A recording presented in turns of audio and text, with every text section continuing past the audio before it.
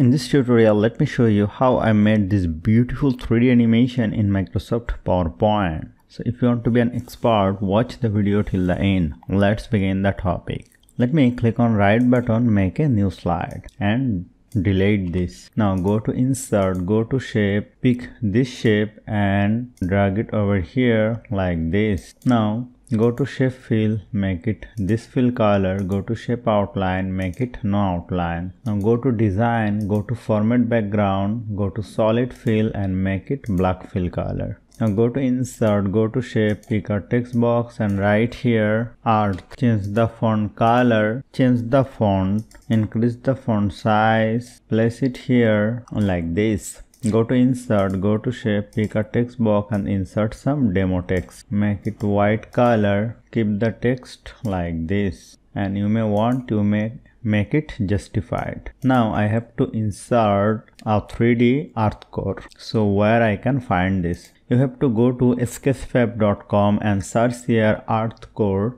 and go to license and click on CC BY. Then you will find some earth core like this for free and click on this one. Here you will see this is insane. So go to scroll down and you will find download 3D model and click on download and download the GLB format. I have already downloaded. So go this slide, go to insert, go to 3D model, click on this device and I have downloaded the earth core and click on insert and let me rotate it like this. Hold down the shift key, increase the size and place it over here. Now click on right button, make a duplicate slide, select this, place it over here and select this two text box, place it like this, select this one, use this point to rotate it and place it like this. You may resize it, you may change the text if you want, you may change the font size. Then again click on right button, make a duplicate slide, select the shape, place it center, rotate it and place it like this, reduce the size, select the text, place it here, remove the text and select this text over here and resize it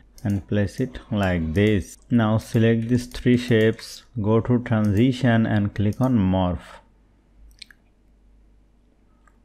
and click on this shape and let me watch the slideshow. And here you will see this is looking beautiful.